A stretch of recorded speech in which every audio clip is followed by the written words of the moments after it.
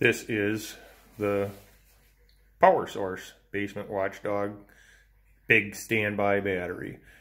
What I did not see when I ordered it through the mail was that. That is the box of 1.265 specific gravity battery acid that is sold separately. For the price I paid, you would think it would have been included. So here's the battery. It says to put it in the box and then take separately purchased battery acid and put it on top of the battery box to add the fluid to the battery.